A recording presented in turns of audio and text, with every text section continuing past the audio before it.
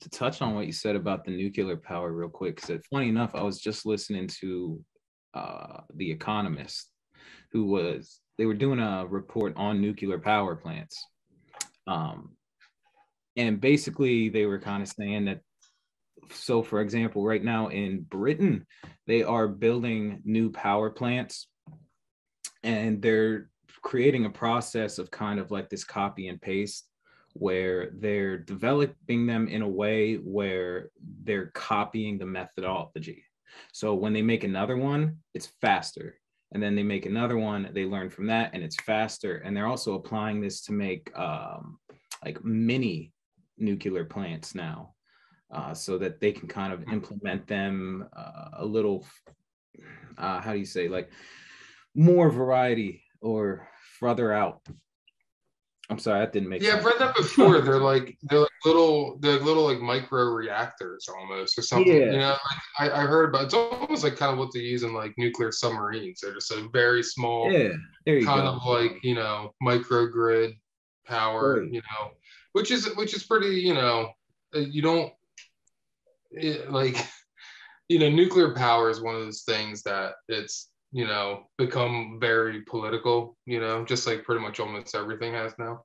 But you know, it's one of those things that it's, you know, you're not burning fossil fuels, you know, but it is, you do have like an inherent danger with nuclear power because of, you know, of what it is. But you know, if they could find a way, because nuclear power plants use nuclear fission, which isn't sustainable. I know they have been working on trying to develop like nuclear fusion, which is sustainable for, I don't know, probably the last 50 years, trying to develop a way to make that into a power plant.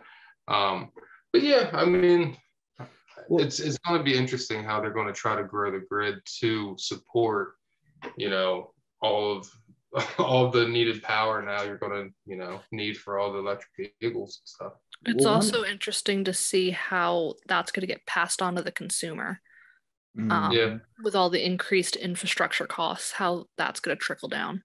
Actually, you know, fun. So one of the things they were talking about, well, actually, to touch on your point about the fission, they actually, some of the mini reactors, they said they can build it with a cooling system of natural water. So what they do is they kind of submerge the plant in a pond, and they have, or a pond or bigger body of water. And then their cooling system has the water continually run through and cool the rods. And if, as a safety measure, if that goes awry, basically a system engages that floods it with the surrounding water. So it kind of makes it a little easier to avoid a catastrophe. Yeah. And then as far as the grid thing, they were also saying one idea that they had, which I don't know how popular this would be, but they can start adding the cost of building these plants into your utilities. So you would have like part of the risk would go to the companies that are building them. And then some of the income for it would come from taxes and utility customers, so that they could kind of plan for the future of installing these. So kind of a way to mitigate costs. But yeah, I don't know. It was really interesting too, what you had to say about the noise of vehicles. Yeah. I never thought about that. And I tell you, yeah, you're right about that. Yeah, no, I can't tell you. Next time you're buying an electric one, go ahead and listen to when it gets slow, because it's hilarious sounding. That's too funny, because I could have sworn I almost got hit by a Tesla the other day, like in the parking lot. That thing was like creeping around the corner at me. If I didn't hear like the tires on the pavement, yeah, they are quiet. It is. I never drove one. I would love to drive one just to see what it's like, because you know you're not shifting gears when you know go to a higher speed and everything. It's just like it's got to be completely weird to be in it. But my sister's boyfriend has one, and it is smooth. Yeah, but it uses so much of its battery when you try to like accelerate like that. So he's constantly having to go to like a Chili's parking lot to freaking charge it. And he was like, you should get one when I was getting a new car. And I was like, I see what you have to do. I don't want to do that. Yeah. I work for Carvana, and we had a Tesla come through. I got to drive out a little bit, and I think I did like I guess an hour and a half drive, and it probably dropped about 10-15% on that drive. It was very smooth. It was very smooth, very fun, but I can only imagine how often you have to charge it. And if you live in like an apartment or something, you're shit out of luck. Like you can't, there's nowhere to plug that in.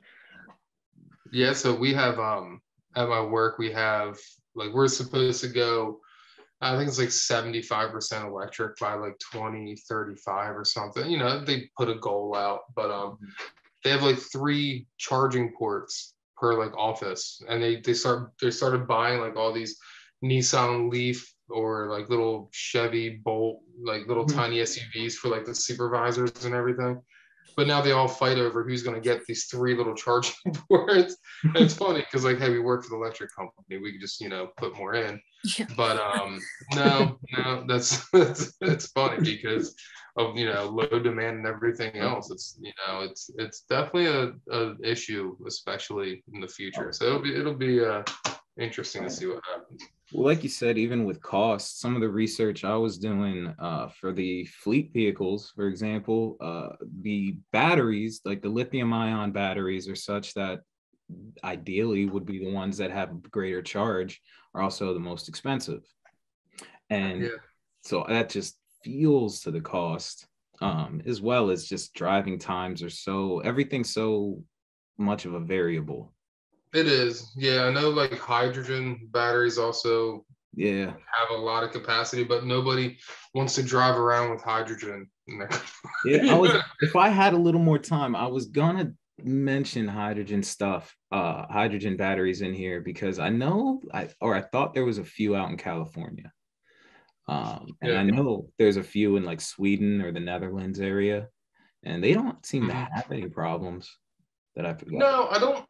Yeah, I think they are really good at containing it. I don't think you would really have problems. I think where they have issues is like passing it through, I don't know, either Department of Transportation or whatever the heck it could be. You know, I don't, you know, how that could be, I guess, with any regulation. It's like you said with the nuclear power plants, there's kind of this stigma, right, of danger to it. And that kind of hurts local support, which is really what it takes to implement something so vast. You know what I mean? Yeah. That's change like that. Yeah, absolutely. Oh, well, hey, I guess, should we end it? What do you guys, what are we on? We're on like, we're almost like a half hour. Yeah. We did pretty good. I think we're good. Yeah. Well, hey, it's good talking to you guys. It's nice meeting you. Hopefully this does, you know, I see it's still obviously recording, but hopefully it definitely saves, and I'll definitely track it down and get it to you guys as soon as I can. So that sounds great. Thank you. Thanks for recording it and setting this up. Absolutely.